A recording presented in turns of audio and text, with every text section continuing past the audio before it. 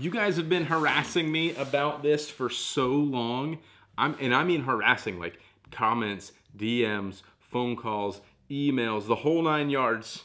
And it's not even the Daypack 3.0 here. This is for comparison. The Daypack Mini is making its way back. I mean, look at it. Look how cute it is. It's so tiny. We have been getting bombarded with messages over the past, I don't know, many months about when it's gonna be available again, and it is here. Now, we've made a bunch of updates to it. The first thing you're gonna notice is the colorway.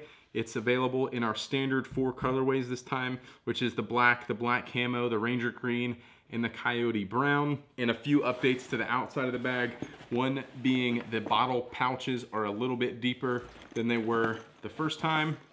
The top pocket up here is slightly larger, slightly deeper than it was initially. Now on the inside of the bag, some of the updates that we made it more similar to the full-size Daypack 3.0 on the inside. So we added some pockets. There's a mesh pocket up here so you can see what's in there and that kind of stuff. There's another pocket down here below that. And then we added the mesh pocket on the front flap here. It's got 2 sets of zippers so that depending on which way you have the bag, you can use the appropriate zipper. So if you only open it about halfway and you need to access something through this top zipper and get what you need out of it. Otherwise, if you have it completely laid flat, you can use the zipper that's at the top when it's in that orientation. Otherwise, you use this zipper and everything wants to slide out, and it's super annoying. And then once you use it, you're like, why does every backpack not do it this way? So this bag now incorporates the same feature that we used on the full-size Daypack 3.0 as far as that goes. There's gonna be a limited quantity available of these, so make sure that you guys sign up for notifications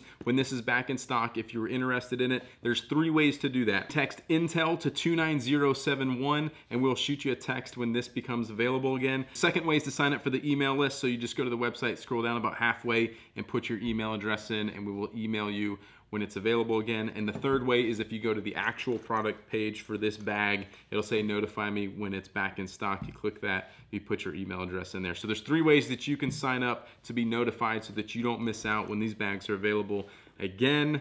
I'm sure they're gonna go fast. So if you miss it, not my fault.